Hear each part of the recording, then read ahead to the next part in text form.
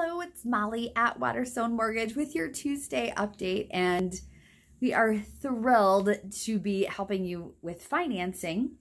As we are working towards your on-time closing, know that once your processor is looking in your file, you will get updates directly from him or her requesting any particulars. If you have questions in the meantime, we are at your service. Now, as a reminder, and due to COVID-19, with income or employment, we have to continue to document no change, or however we used for the approval.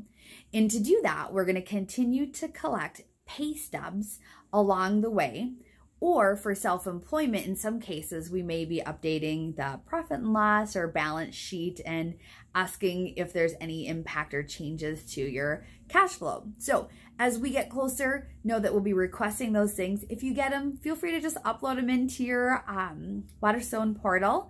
And we appreciate so much your cooperation and attention and patience. We work really hard on your financing.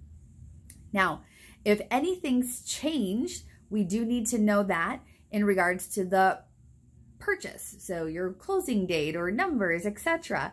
And we'll continue to keep you informed as well. We so appreciate your business. I hope you have a safe and wonderful Tuesday.